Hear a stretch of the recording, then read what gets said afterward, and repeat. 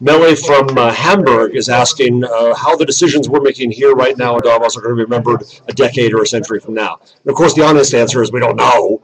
But the hope is that there are decisions being made these days that are going to help build an infrastructure for the new world. My fear being here in Davos is that I'm among more the disrupted than the disruptors. There are disruptors around. There are technologists and other people.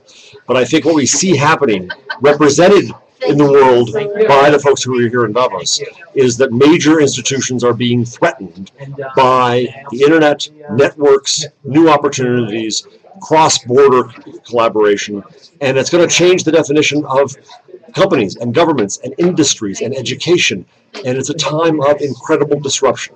Now, that disruption will not erupt here from Davos, but the question is, the leaders who are here, will they try to resist that disruption, which many will? Will they recognize it and try to be smart about it and find the opportunity in it? Or will they join it? I hope that this year and future years you'll find people who will join the disruption by finding the opportunity in it.